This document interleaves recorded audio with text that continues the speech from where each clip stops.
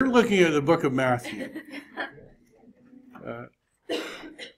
So what did you find interesting as you looked at the overview of the book of Matthew and the whole, is Matthew presenting Jesus as a new Moses? What did you find interesting about that as you went through it? Abigail? I enjoyed doing the question where it was comparing and contrasting Jesus and Moses. And go on. I enjoyed it because they have a lot of similarities, but then they're also very different. Like, they're both destined to be leaders of their people to bring them out of a slavery. But Moses is the giver of the law, whereas Jesus is the one that was the perfect sacrifice to do away with the law. Right. So let's start with similarities. How is Jesus similar to Moses? How is Moses similar to Jesus in Matthew? What things just kind of jump out from the page to you, Alex? We're both born under threat of their life. Right. So they're both. Matthew's the only one to tell us about Herod's attempt to kill all the children. And when you look at that, you realize, well, that's exactly what Moses faced. Moses was the deliverer, God's deliverer. The king of Egypt, Pharaoh, decided to kill all those people, and yet God intervened. And so we have this connection then between Moses and Jesus in terms of their birth. What else in terms of connections between Moses and Jesus? What do you see?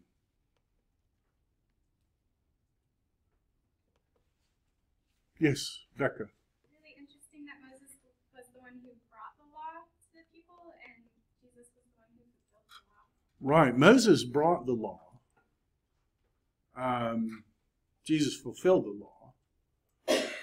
law. What do you recognize about Moses' effectiveness in terms of bringing people back to the Garden of Eden? Very fleeting, and we see a lot of not just this literal deliverance of the people from Egypt as slaves, but a lot of scripture talks about us being like slaves to sin. And so under Moses' law, it was very much, even though they were out of Egypt, they were still in that slavery and like under legalism and the law. Yeah, they had a law, but that law, I mean, does Moses keep the law or does Moses break the law? Moses breaks the law, and how many times does he break the law before God tells him you can't go in the promised land? Once. To get in the promised land based on the law requires perfect obedience. Moses is not perfectly obedient, and therefore Moses can't go in the promised land. And some people, when they're looking at the Pentateuch, will even point out that Moses may be contrasting himself as a lawgiver who fails to get the people in with Abraham, who is Abraham a sinful person in this story? Does he have issues and problems? And yet, does he get to walk around in the promised land? And does he free? He does. And so there's this tension. John Sailhammer, in his work on the Pentateuch, will point out that even Moses is bringing out this tension that he, as the lawgiver, can't get people into the promised land, but there's going to be someone else in a different covenant, covenant of grace, a covenant based on belief, that will get people in. What else do you notice in terms of just Moses? What can you tell me about Moses' birth and the legitimacy of Moses' birth and Jesus' birth? What can you tell me about that? They were both like when they were born, they were like in somewhere that's not really worthy for. Well, I mean, Jesus was born in a manger. Well, I guess he wasn't born in a basket, but like he was put in a basket. Yeah, Mac, I think you're thinking rightly there. Do you know who Moses' father is? Amram. Do you know who Amram was married to? Jochebed, who is Amram's aunt. Is that a legal marriage based on Leviticus 18? Now, I realize that Leviticus 18 isn't in effect when Amram marries, but neither was the law, thou shalt not murder. That doesn't come until later. Amram and Jochebed's marriage, if that had occurred under the Mosaic law, would have disqualified both of them. I think they would have both been stoned. And if Amram and Jochebed had been stoned, would Moses have ever been born? Is there anything else that would disqualify Moses in terms of being an effective leader for the people of God? If you were a lawyer making a case against Moses, Alex? He was not circumcised on the 8th day. He was not circumcised on the 8th day.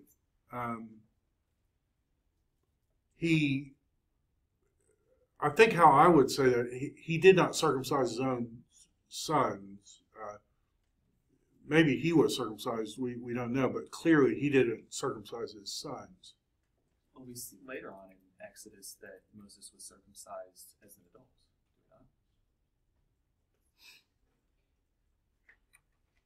You may be right. I think it's chapter 21 or something. I know Abraham circumcised as an adult, but for some, and I know Moses' children weren't circumcised. And God almost kills him over it.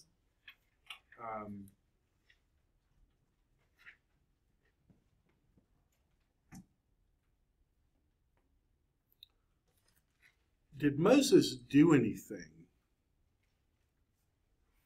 that under the Mosaic law would disqualify him from living?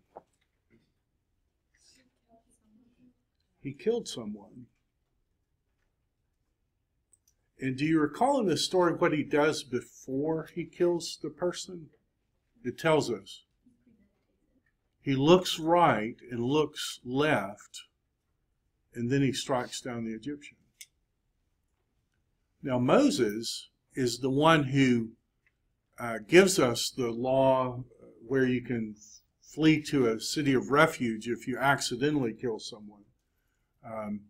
But in that law, Moses says that's for an unpremeditated, you're doing something, you accidentally kill someone else, you can flee. But Moses, revealing God's will, says if you premeditatedly murder someone, you can't flee, you die. And Moses had premeditatedly murdered someone. Morgan? Well, wasn't that not self-defense? Wasn't he defending the other man that the Egyptian was beating? He was, and so help me with that, Morgan. What's the, like if you were Moses' lawyer and you were pleading Moses' case, what would you say? The Egyptian was beating the Hebrew, and Moses And you're making the best case you can for that. What if the counter attorney would say, so it was right for him to kill him? The guy was beating, so that justified? And when you look right and look left before you do something, why are you looking right and looking left? To see if anyone's watching. Now, let me just ask you, Morgan, and ask everyone, when you do something righteous, do you want other people to see you do that righteous thing? Yeah. And when you, not speaking of you, but us in general, if you're doing something you don't want someone else to see, is that usually you're doing a right thing or a wrong thing? A wrong thing. So the fact that he's wanting to hide it, even under modern law, would be proof that he knows there's something wrong. Now, Morgan, could you spin it away and say, well, maybe he was hoping blank? I mean, as an Egyptian prince, that's how he was raised, so people would look at him and think, you know, him killing an Egyptian to save this Hebrew slave, he would probably be mocked or maybe thrown out of society or something. Stephen gives us an insight what Moses may have been thinking when he says Moses thought that they would realize that he was the Redeemer. So he thought, it seems to me that Stephen is saying Moses thought that when he killed the Egyptian that they would realize he was the guy. Is that the way God normally works? No. Did he have, I mean, like, if we're really putting Moses on trial here, couldn't he have tried something less extreme than murder first? Yeah. Like talk, I mean, you know. Really? Guys, you know, blessed are the peacemakers. It's like when you strike down, would you grant it's kind of like that rape of Dinah story where, you know, you have this horrible rape that happens, and so what's Levi's solution to that? Let's kill everything that moves. And since all their wives are widows now, let's marry their wives. That seems a little much. I mean, the rape of Dinah was horrible, but is the murder of everybody in the town, is that justice?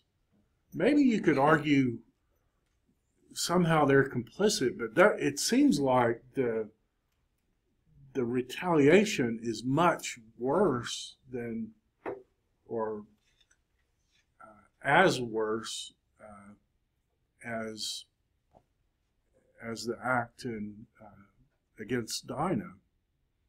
So you got a problem there. Does Moses perfectly obey God's law when God tells him to do something with a rock? Do you recall that story?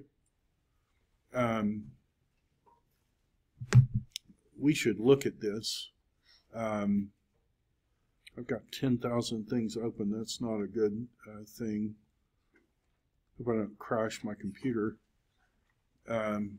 So this is what God tells him. This is Yahweh. Behold, I will stand before you there on the rock at Horeb, and you will strike the rock. Now, help me with that. If God's standing on the rock, and Moses strikes the rock, what does it look like Moses is doing to Yahweh? It looks like he's striking God.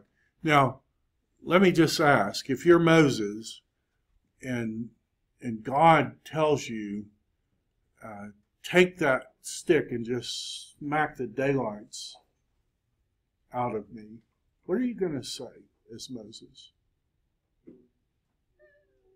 Maybe not. I mean, you're going to do what God tells you to do, but it's like people striking God usually doesn't turn out very well.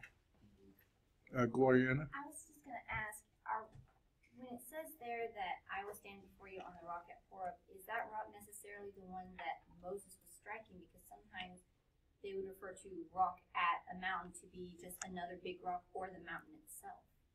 So is it necessarily saying that Jesus is standing on the same rock that he's striking? So we get help, right? If you ever taken like a math class or something and done the homework and you think you've done the homework right, what do you do when you think you've done it right? What do you always check? You always check the answers in the back of the book, right? Should we do that? Because the New Testament references this event. Well, Bob Works is making a liar out of me. 1 Corinthians 10:4. They all drank from the same spiritual drink. They drank from the spiritual rock that followed them, and the rock was Christ. Help me with the meta-narrative. Why in the world would Yahweh want Christ struck by Moses? Jonah? When Jesus was crucified, he was struck, and then once he was dead, they pierced his side and water came out.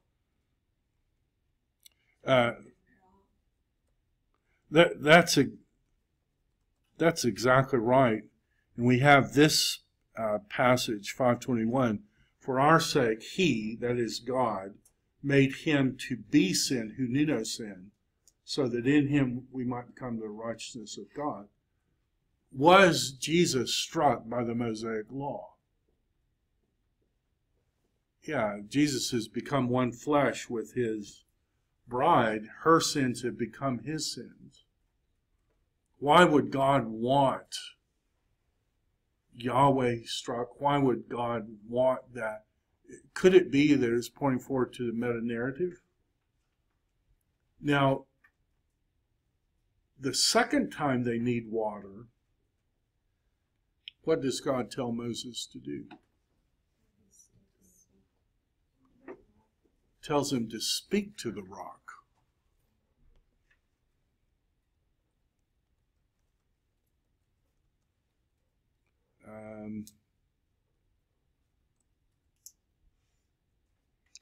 We should look at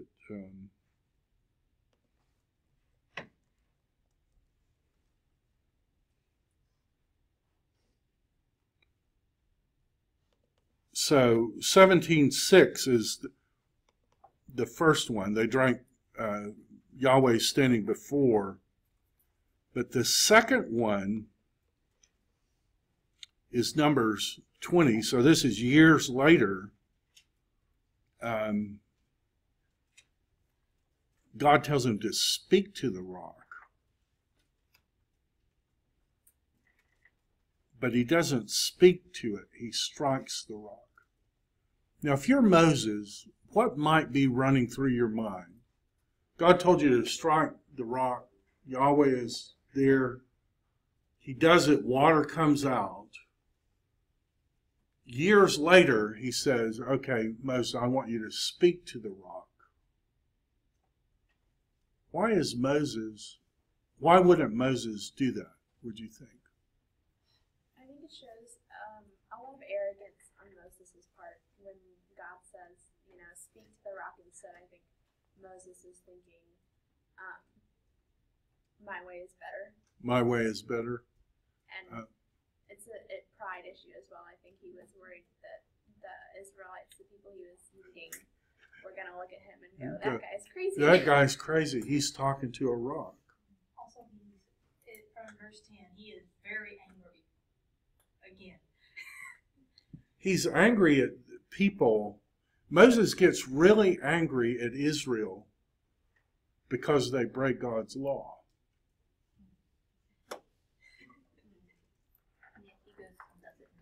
he goes and does it himself. And isn't that us? Is there ever a particular sin you struggle with, like if you struggle with pride or something, and then you get around somebody who's just really full of themselves and like you can just see it? And doesn't that just like send you through the roof? It's like all the while, you know, you're struggling with pride, but when you get around somebody else who, like, you can see it clearer and it like ticks you off a little bit. You wonder if that isn't Moses. What else do you find interesting about Matthew, the overview of Matthew? What did you make of this whole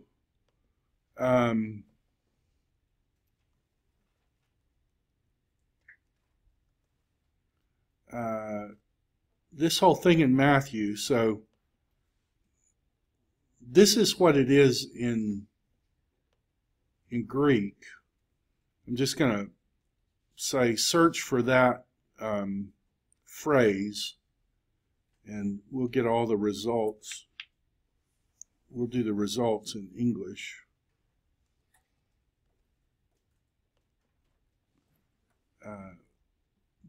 But these are all verbatim, the exactly same thing. When Jesus finished these sayings, when Jesus had finished, now that's a little unfortunate in English, they're making that different, but in Greek they're exactly the same. When Jesus finished, 13:53 when Jesus had finished, 19:1 when Jesus had finished, 21:1 when Jesus finished. And you can see that all 5 of those are the exact same phrase in Greek. Kai agenita hate telesen ha Jesus. Verbatim, all 5 times. So, what do you make of that? What do you find interesting, confusing, wonder about? Becca? I have a question because I don't know how close the Greek is, but my first thought was thinking about like Jesus on the cross saying he was finished. It's different. The Greek there is different. That's in John, but it's the same verb.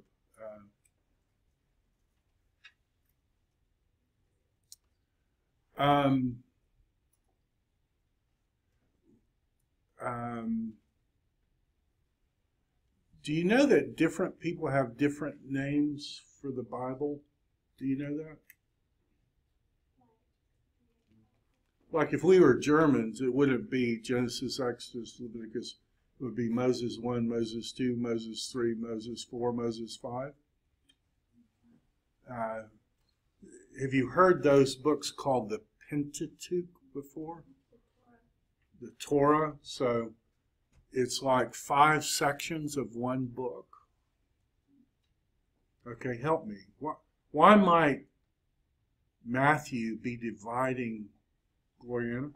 Well, I was just going to say, Matthew obviously he's a Jew when he's writing this, but he's known for trying to correlate Jesus' life to fulfilling the prophecy. He's known for writing his book specifically to the Jews to help the Jews see that Jesus was the Messiah. Most Jewish of all the Gospels. So he may be trying to incorporate that into the division into 5 sections into his book to give a relatability to the Jews.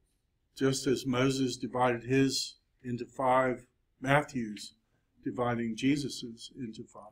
I could buy that. Where was Moses when he gave the law to Israel? Anybody else give law on top of a mountain anywhere? Oh, Jesus gave law on the Sermon on the Mount.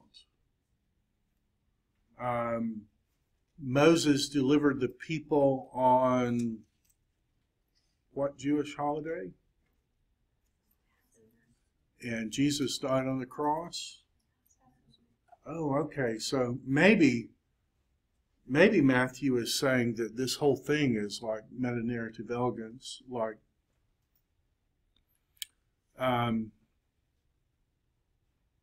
Oh, can I show you another one?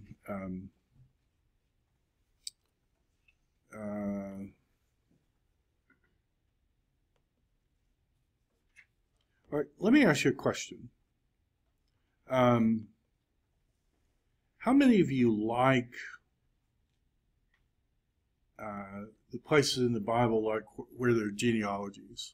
Like you open your Bible up and like there's a genealogy and you're just kind of like, yes, I am so glad I get to have my quiet time today in the genealogy. I just appreciate your honesty.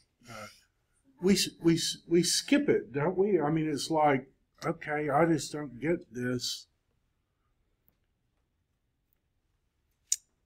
Can I show you something weird in the Bible that becomes like incredibly beautiful?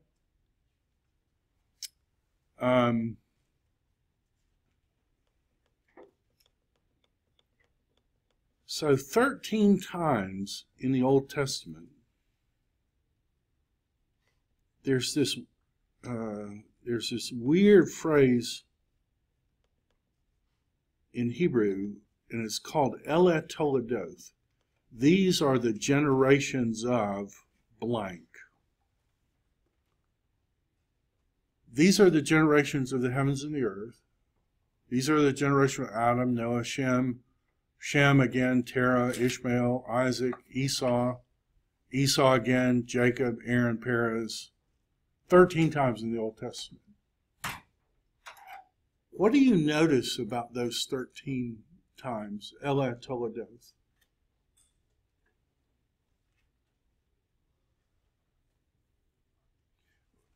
Is the number 13 a happy number, or is it like maybe not that great a number?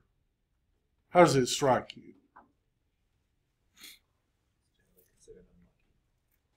Do you remember how we talked about last time? And I apologize for the 4-minute rushed thing.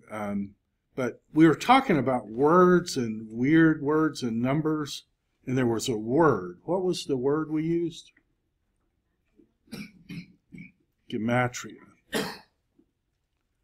And so for 4 minutes I talked gibberish, right? And you thought, that guy is out of his mind, right? Well, it turns out gematria is a real thing. It's a Jewish thing. And this is the table in Greek and Hebrew. So these are the values, right? And I've got a concordance in my office. It used to be the concordance before the days of the computer, when we actually had to use books to look things up. I had a Hebrew concordance that the numbers of it were written in gematria. So you would look at the whole thing's in Hebrew. The book names everything, and the numbers are in gematria. And I can't tell you, I think I've still got that course in my office. It's falling apart. I use it so much. I can't tell you how many times I stood there with that concordance, and on my fingers would say, Aleph, Beit, Gimel, Dalet, Hey, Vav, Zayin, Het, 8. Aleph, Beit, Gimel, Dalet, Hey, Vav, Zayin, Het, Tet, Yud. Kop, Lamed, 30, 38. If I've done that once, I've done it who knows how many times, because it's written in gematria. Okay, and I know what you're saying. You're saying, like, okay, where in the world is that going? Well, I'm glad you asked. Because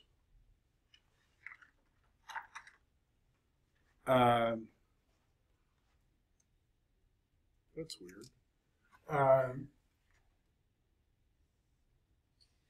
This is the word David in Hebrew. DVD. You with me?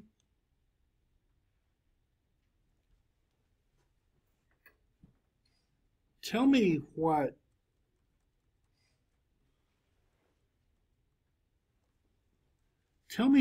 the numeric value in Hebrew would be of DVD based on this chart. What is the D's? What are the D's worth? The Dalits? 4. And what are the V's worth? The wows or the vavs? 6. So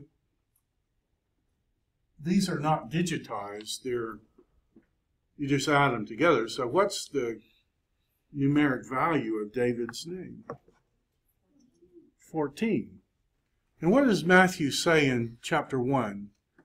How many people are there from Abraham to 14? And how many are there from David to the Babylonian captivity? And how many are there from the Babylonian captivity to Jesus? 14. And remind me, how many Toledotes are there in the Old Testament? Elah Toledoth? Oh man, if we just could have one more Toledoth. So, I don't know. That's kind of what it looks like in Hebrew. That's kind of a mess, isn't it? This is the word Elah, and you can see this is the word Toledoth. You want to see what that looks like in Greek? Now that's much friendlier, isn't it? This is the Biblos of the Genesos, of heaven and earth, of mankind, of Noah, Shem, Terah, right? Look at the start of Matthew. This is the Biblos of the Genesos of Jesu Christi. How does Matthew start his gospel? He starts it with the 14th Toledoth of the Bible. Now,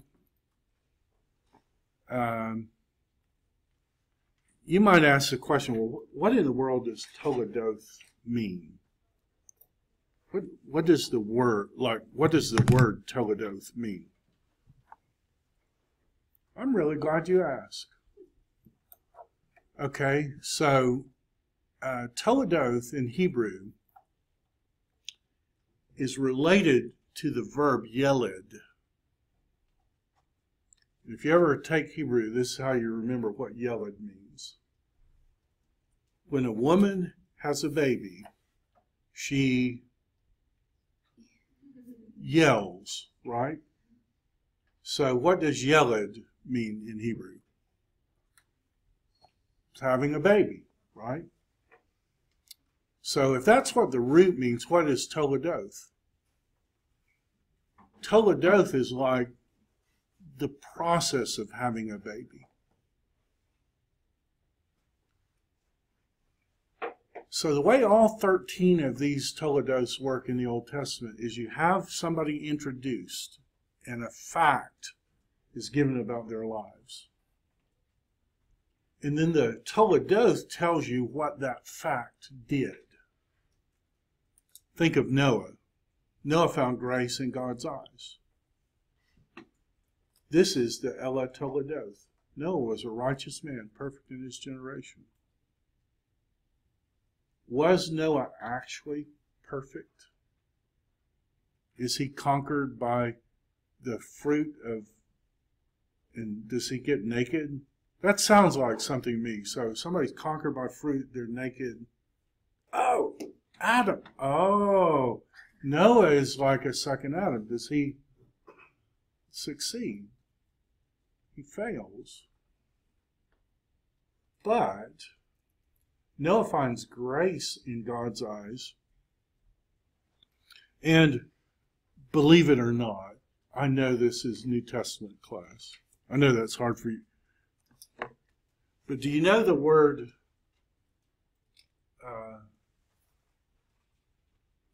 in Hebrew, the word Noah is this word. So that's the end, and this is like a sound. Noah. Noah found grace in God's eyes. Do you know what that is? It's Noah found the opposite of Noah. Noah found grace. Noah found the exact opposite of what he deserved from God. And what did that produce in his life? Noah was a righteous man, perfect in his generation. And you say, God, he wasn't really perfect. And God says, no, I declare him perfect. This is what grace produces. And then you realize that's the meta-narrative of all of us, isn't it? That God comes to something that's dead, dark, without form and void, darkness, under the waters of judgment, and God says, let there be light. And when God says, let there be light, God saw that the light was good. God separated the light from the darkness. That's what he's doing in our lives. Okay, so that's how the Toledoth works. When two people are given, who's introduced first, the bad one or the good one in this list?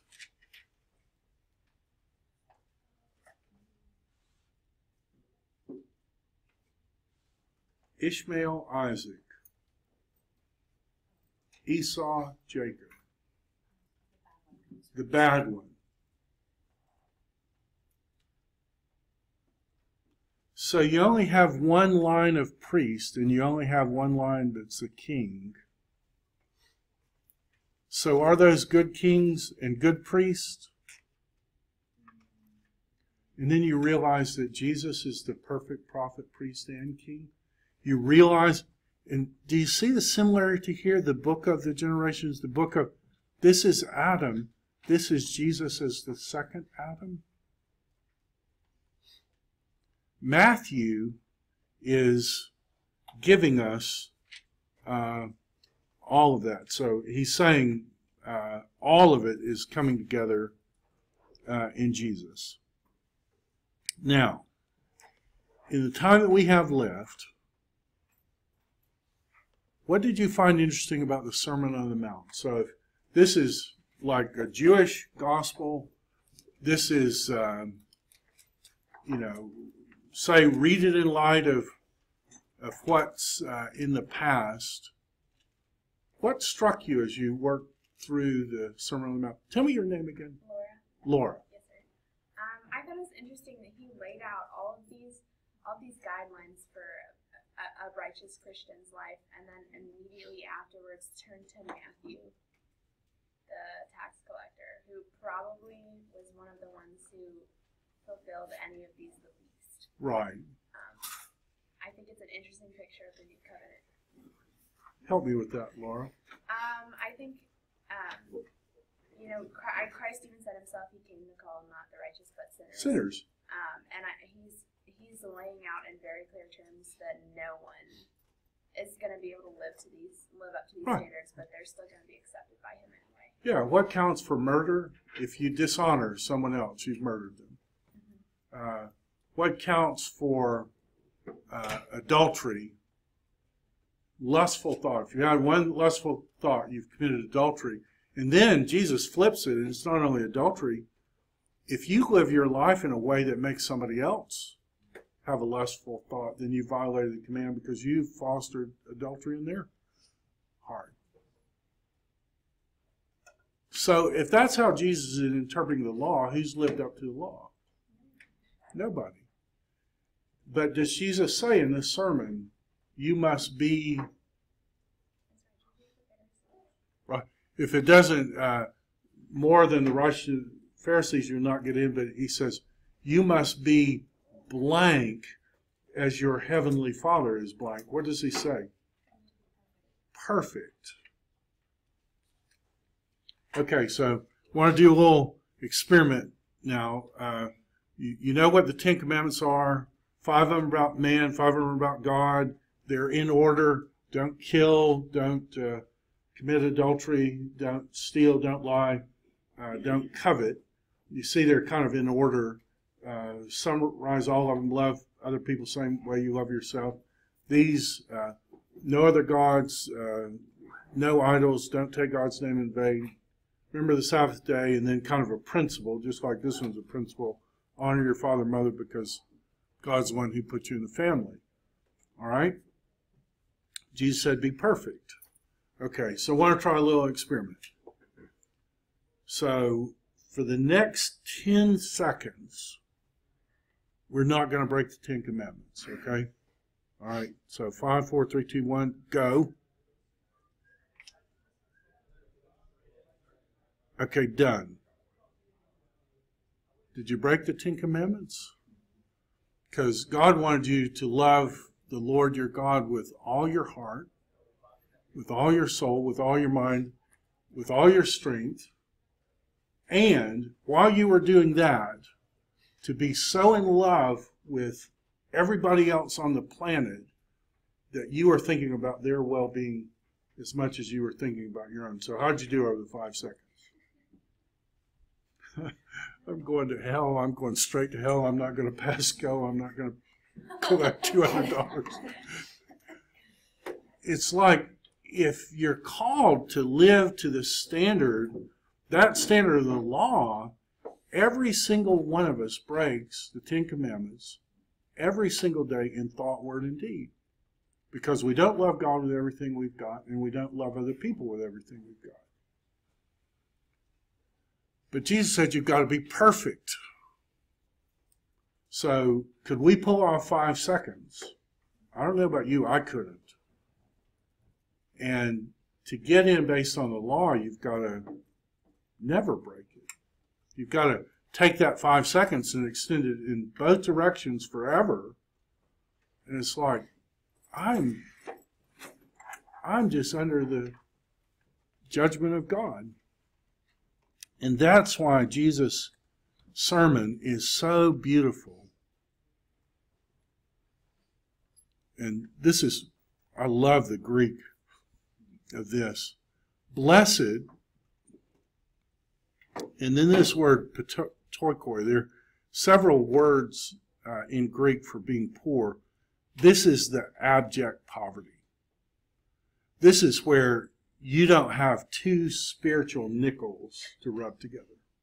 How would you translate that if you were trying to, blessed are the spiritually bankrupt. Blessed are the spiritually destitute. Blessed are the spiritual homeless people. Blessed are those who don't have anything to recommend them to God. That's how Jesus starts. But then he says to get in, you've got to have perfect obedience. And here's how Jesus is better than Moses. Did Jesus love the Lord his God with all his heart, all his soul, all his mind, all his strength? Did Jesus love every single person on the planet the same way he loved himself? What's he doing is he's being tortured naked on the cross over 6 hours in front of hundreds of people. What was he doing during that 6 hours of being tortured? What was he verbally doing? He's praying for their well-being. Did Jesus fulfill the Mosaic law? Absolutely. When you get married, when God made marriage, he described it in a way in Genesis. He said the 2 will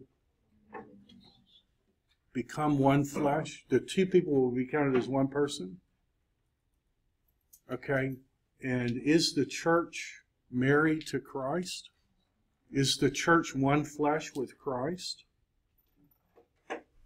If the church is one flesh with Christ, and Christ is perfectly obedient, what does that mean about the church? We're perfectly obedient. But you say, well, no, if you do it that way, it means that the church's sins become Christ's sins, right? And isn't that exactly what Paul said? God made him who knew no sin to be sin. Did God fully punish sin on the cross? If the two are one flesh, does God have any more wrath against the sin of the church? No. How do you get in heaven? You get into heaven on the basis of the perfection of the new super Moses.